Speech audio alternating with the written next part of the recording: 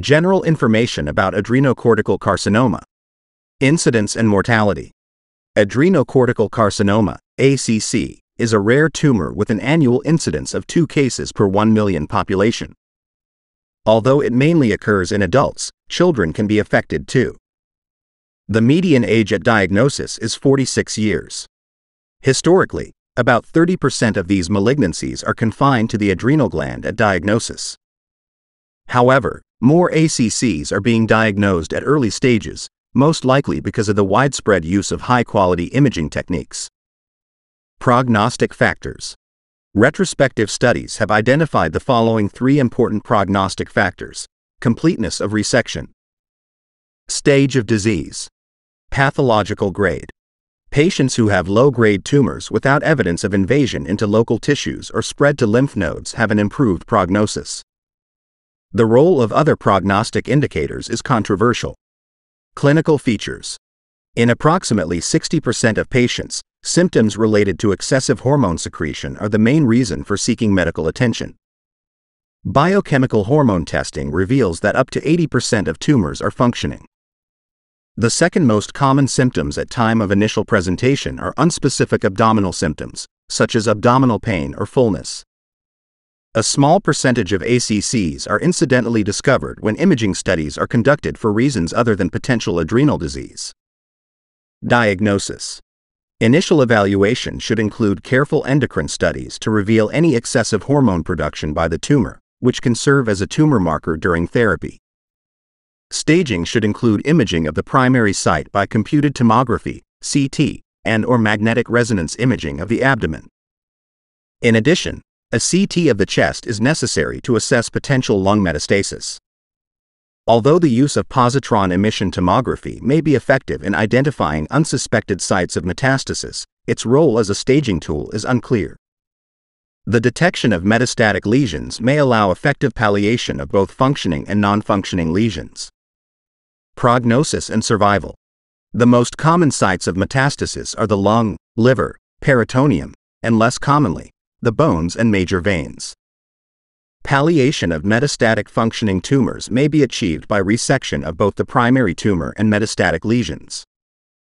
Unresectable or widely disseminated tumors may be palliated by adrenoleutic therapy with mitotane, antihormonal drugs, ketoconazole and metyrapone, systemic chemotherapy, and/or radiation therapy. However, 5-year survival rates for patients with stage 4 tumors are usually less than 20%. Although several studies have shown partial or even complete remission, there is no convincing evidence that systemic therapy will improve the survival duration of patients with adrenal cancer. Radical open surgical excision is the treatment of choice for patients with localized malignancies and remains the only method by which long-term disease-free survival may be achieved. Overall 5-year survival rates are approximately 38% to 46%.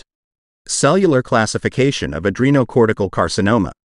Adrenocortical carcinoma, ACC, can be classified into functioning and non-functioning tumors by clinical and biochemical assessment.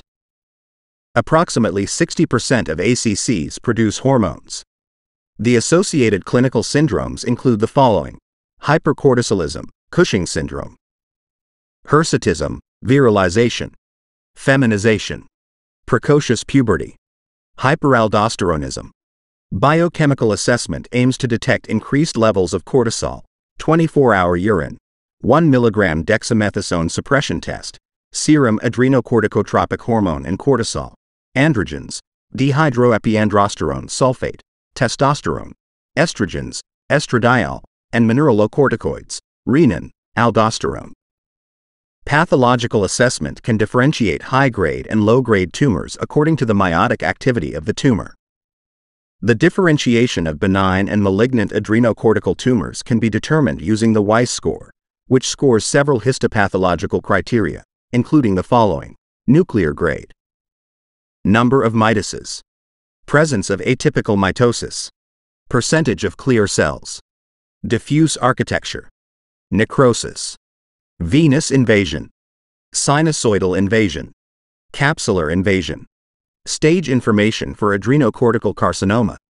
Several staging systems for adrenocortical carcinoma, ACC, are in use. The American Joint Committee on Cancer, AJCC, staging system for ACC is based on the following assessment. The stage of ACC is determined by the size of the primary tumor, the degree of local invasion, and whether it has spread to regional lymph nodes or distant sites. Proper staging should include computed tomography, CT, of the abdomen and chest. Magnetic resonance imaging, MRI, may add specificity to CT evaluation of an adrenal mass. In-phase and out-of-phase T1 weighted imaging may be the most effective non-invasive method to differentiate benign from malignant adrenal masses. MRI may suggest evidence of extracapsular tumor invasion, extension into the vena cava, or metastasis. Patency of surrounding vessels can often be demonstrated with gadolinium-enhanced sequences or flip angle techniques. In addition to the above-mentioned AJCC staging, the European Network for the Study of Adrenal Tumors, ENSAT, staging system is widely used internationally. The ENSAT staging system is essentially the same as the AJCC system, but reserves stage 4 only for tumors with distant metastasis. Other staging systems include the classical McFarlane system, modified by Sullivan, and the Union Internationale contre le Cancer staging system, published by the World Health Organization.